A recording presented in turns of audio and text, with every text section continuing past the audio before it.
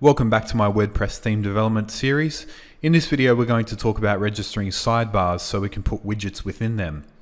So if you think about sidebars, sidebars are pretty much locations, very much like the navigational locations we set up for the menus. We basically set up sidebars and then we place the code referring to that sidebar wherever we want in our theme, and then we can drag widgets into it. On the left-hand side, if you go to Appearance, we should see widgets here, but we don't. So we need to tell WordPress, because we have our own theme, that we want to be able to use widgets. So to do that, if you go into functions.php and you scroll down, and we'll just put it underneath these options here, we just need to do add theme support and then widgets and close it off as well. Now if we refresh, you should see that we have widgets available. And if we click into there, you'll see all of the available widgets that we currently have, which are standard WordPress ones. If you get, say, WooCommerce and you install it on here, you should see the WooCommerce widgets as well.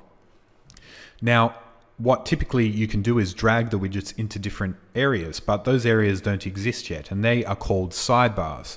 So let's go and create our first sidebar. We just need to go into functions.php and I'll create a comment called register sidebars. And within there, let's do a function, and we'll call it my sidebars. And inside that function, we're going to put some code, but I just don't want to forget this like I always do. And we'll just add the action. And we're going to add the action of widgets init, which is basically a hook that runs when WordPress loads, and it checks what widgets are available and what sidebars are available.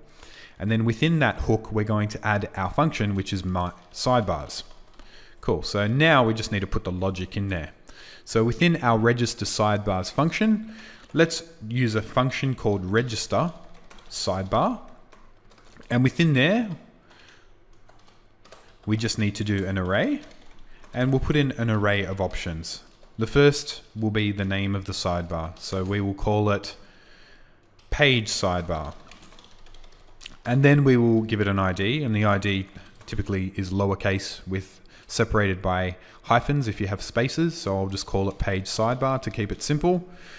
Then we need to determine the title, so the what is going to be the title. So what you can do is before title, and you can do h4, oops, h4, and maybe we'll give the class of widget title. So usually when you create a widget, you actually specify the title of the widget, and this is how it does it. So we're creating the wrapper around the title. Then we'll do after title. Actually, we have to do underscore before and after, not hyphen. So before and after need to use underscores. There we go.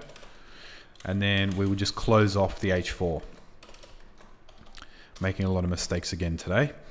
So now if we hit save and we go and refresh, we should see our page sidebar come up. You could obviously copy this, and you could do, say, blog sidebar. And refresh. Now we have a page and a blog sidebar. That was done earlier, sorry about that. So now we can drag some stuff into there. Let's drag our archives into there. Actually, archives will go in the blog, and we'll call it, post archives. You can show the counts as well. Categories as well, put that in the blog sidebar. Categories. And in the page sidebar, I guess we can just put a navigational menu, and we can put our top header. We'll just put our top menu, and we'll just call it website menu. And we'll also just put some custom HTML in there, and we'll just do H6. Actually, no, we won't do that. We'll just do like, this is a test, and then we'll just put some HTML in there. This is some test text. Cool. All right, so now we've saved all of our widgets, and if we go into our, say, our about us template or page, nothing comes up. We actually need to now call that sidebar within our template. So the about us template uses the page.php template. So what we can do is we can just go inside of our template or page.php template and do php if is active sidebar. So basically, if there is an active sidebar with the ID of page sidebar, which we were referring to this one,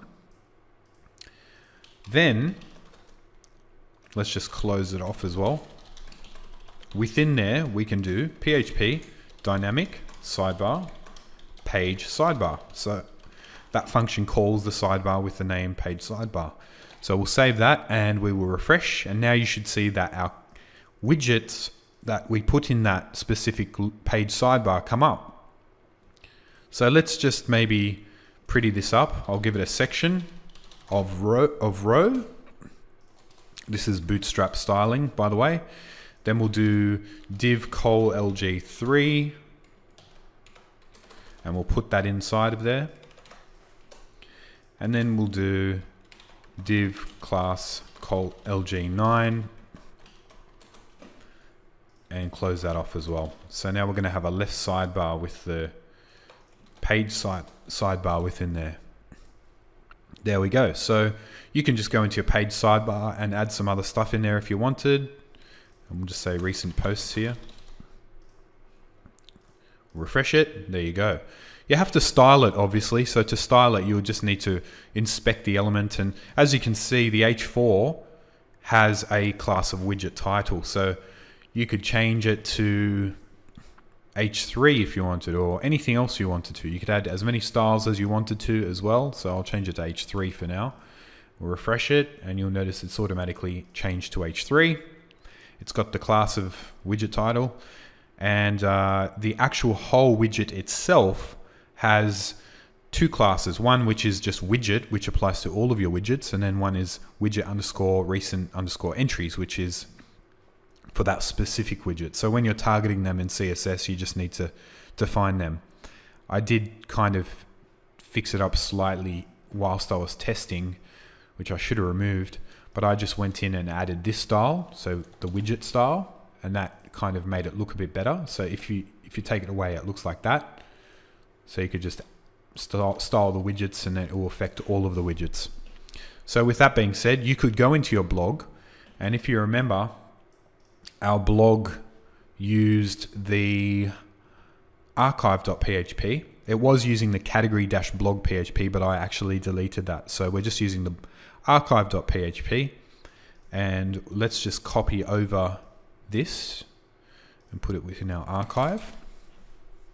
And then I'll do div col lg9 again. You don't have to use Bootstrap if you don't want to, but I just find it easier. And then we'll close off the section. Cool. And we need to change this to blog sidebar.